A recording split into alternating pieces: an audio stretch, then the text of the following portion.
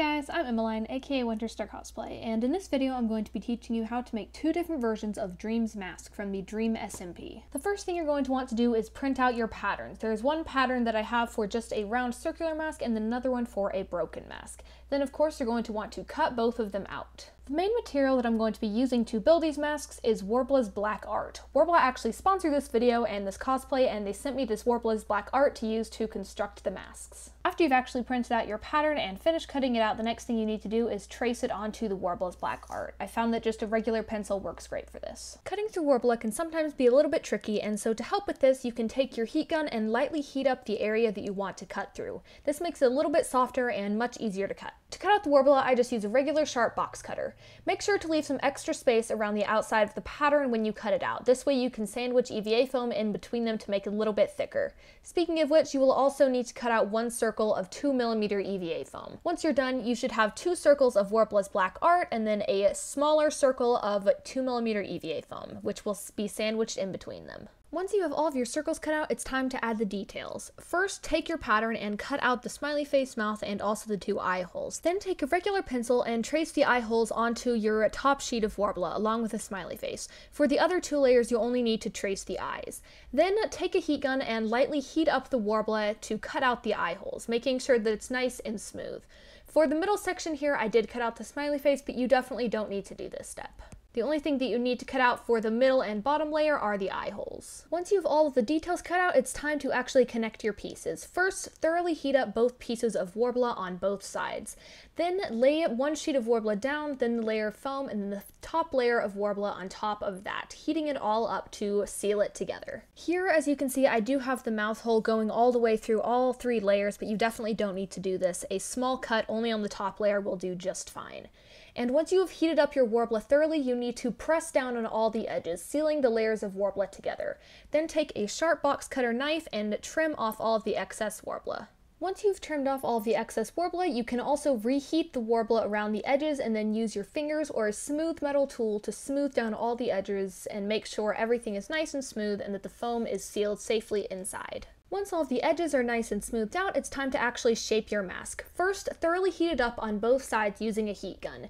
Then curve it around something that has a nice curved surface, like a roll of tape. Make sure to rotate which direction you're curving it so that it curves evenly down the sides and up and down. This way it curves nicely to fit your face shape. In addition, make sure you hold it in that curved shape until it's cooled down so it will stay that way. Once you're happy with how it fits your face, it's time to add some details. To do this, take your heat gun and heat up one small section of the mask at a time. Then using a sharp craft knife or a box cutter to add cracks and other small details to the surface of the mask. This makes it look much more worn and used and adds an extra layer of realism. Keep repeating this step, adding different thicknesses, densities, and shapes all over the surface of the mask until you're happy with how it looks. Now it is time to add a thin black fabric behind the eye holes so that you can still see through it, but from the front it looks nice, solid, and black. To do this, add some hot glue around the back of both of your eye holes and then cut out a small piece of the black fabric, laying it down and hot gluing it over the back of the eye hole. Make sure that you do this step after you've finished heating up any part of your mask because heat does not go well with this fabric and will melt it. But once you have finished that step and added your fabric, it's time to move on to priming. To prime Worbla's black art, I like to use Elmer's wood glue, which is super cheap and easy to find, and you can just add it with a brush. Make sure to get all around the mask, including all of the edges. After that first layer of primer has dried, take a fine grit of sandpaper and sand all over the surface of the mask, making it nice and smooth. And once you've finished sanding it and you're happy with how smooth it is, you can also add a second layer of primer, a little bit thinner this time, and then sand it once again. If you still want it to be smoother, you can keep repeating this process.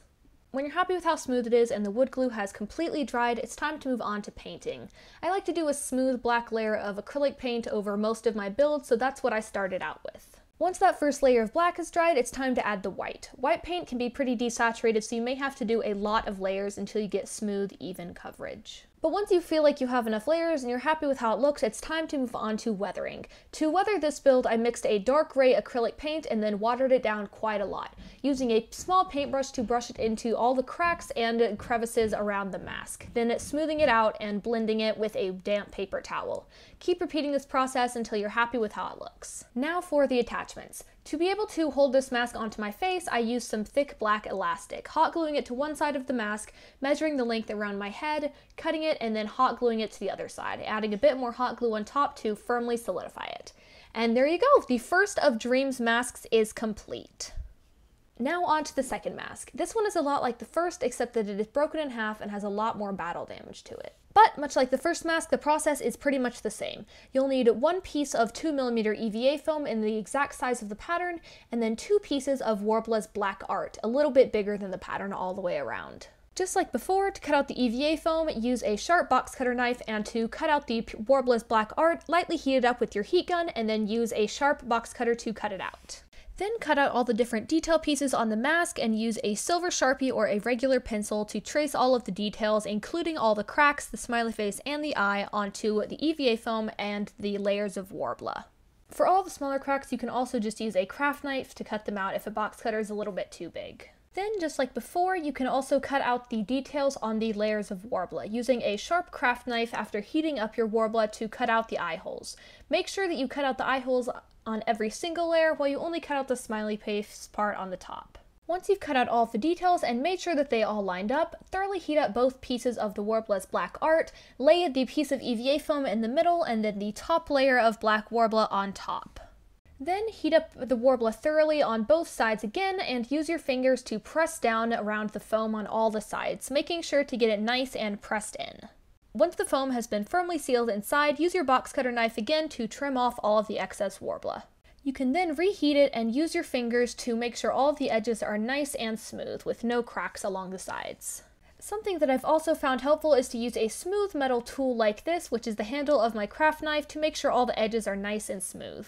When the actual base build for your mask is done, you also need to curve it. Just like before, you can heat up the mask thoroughly on both sides and then use something rounded like a roll of tape to shape it. Now it's time to add all the details. This mask is a lot more cracked and damaged than the first one, and so the cuts that you make should be a lot deeper and more prominent.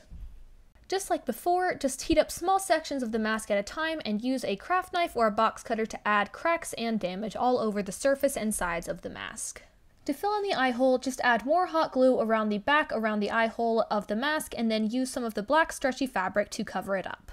Next up is priming. Take your wood glue and a paintbrush or whatever other primer you're going to be using and add a smooth, even layer all over the surface and sides of the mask. Once the layer of primer has dried, use a fine grit of sandpaper to sand over the entire surface of the mask, making it a lot smoother. Then add a second, thinner layer of primer, and once it is dried, sand it once again. Keep repeating this process until you're happy with how smooth it is. Once your primer is all dry and sanded, it's time to start painting. Just like for the other mask, I like to start with a smooth layer of black acrylic paint.